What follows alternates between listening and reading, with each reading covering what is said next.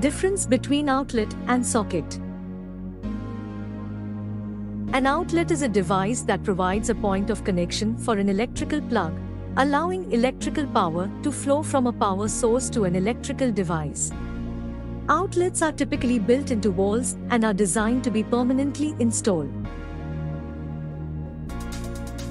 A socket, on the other hand, is a component that is designed to receive a plug and make an electrical connection.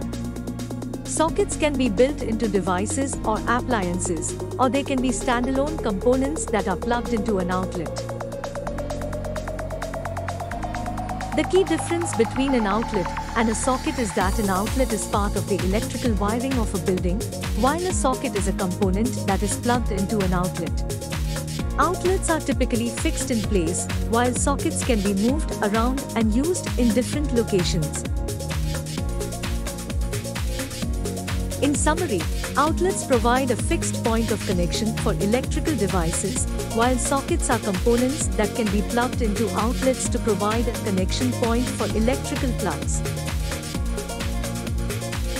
Thanks for watching. Don't forget to hit the like button and subscribe.